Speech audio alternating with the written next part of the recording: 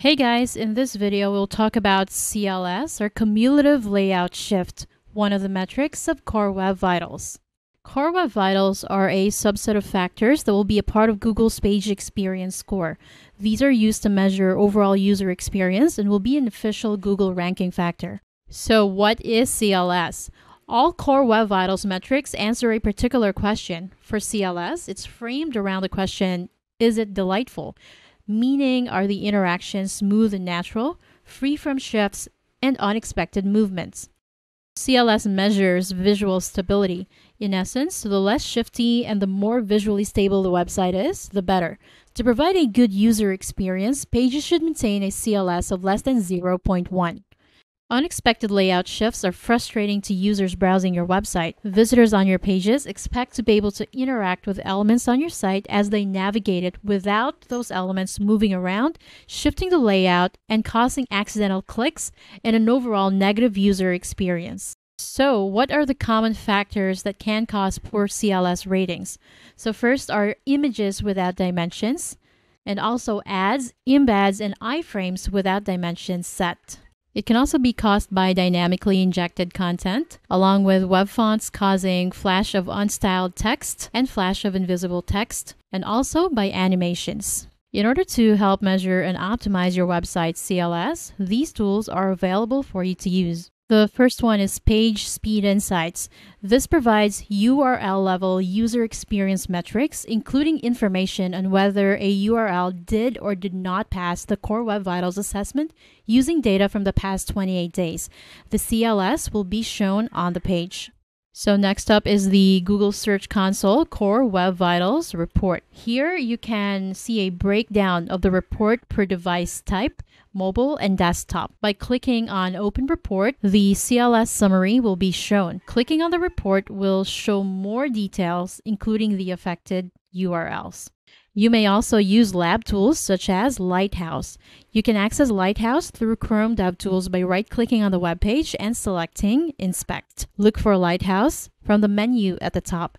After selecting the categories and device settings, click Generate Report to start the audit. You'll then be able to see the cumulative layout shift for this particular web page under the performance results. Still in Chrome DevTools, you can also click on the Performance tab and click on Reload when prompted. You'd be able to see when a cumulative layout shift instance happened on this web page, like this one here. And also this one here. And this one too. These can all be found in the Experience row. More details can be accessed here after clicking on each occurrence. You'd also be able to see where each layout shift occurred, as these elements will be highlighted on the page when you hover on each CLS occurrence. You may also run a performance check via web page test, which shows the CLS results under Web Vitals. You can also install the Web Vitals and Core Web Vitals Chrome extensions. Both extensions show the Web Vitals results for the web pages you visit.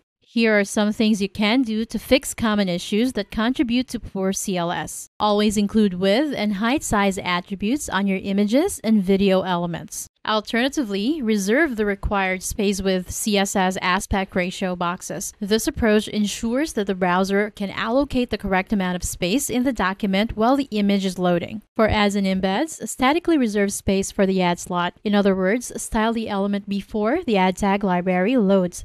If placing ads in the content flow, ensure shifts are eliminated by reserving the slot size. These ads should not cause layout shifts if loaded off screen. Also be careful when placing non-sticky ads near the top of the viewport. Next, avoid collapsing the reserved space if there is no ad returned when the ad slot is visible by showing a placeholder. Eliminate shifts by reserving the largest possible size for the ad slot. And lastly, you can choose the most likely size for the ad slot using historical data. For dynamic content, avoid inserting new content above existing ones unless in response to a user interaction. This ensures that any layout shift that occur are expected. If you need to show a top or bottom pop-up that might cause layout shifts, such as GDPR notifications, newsletter sign-up invites, or offer relevant content, reserve sufficient space in the viewport for it in advance. For example, use a placeholder or skeleton UI so that when it loads, it does not cause content in the page to surprisingly shift around. For web fonts causing flash of unstyled text and invisible text, visit these links at web.dev for more information and optimization tips. For animations, prefer transform animations to those that trigger layout changes. Animate transitions in a way that they provide context and continuity from state to state. To learn more about cumulative layout shift, go to web.dev/CLS. Thanks for joining us today. We hope you enjoyed our presentation. Also, learn to monetize more by watching our tutorial series and reading our latest ad optimization tip. Please subscribe to our blog to receive periodic updates. Thanks. We'll catch you next time.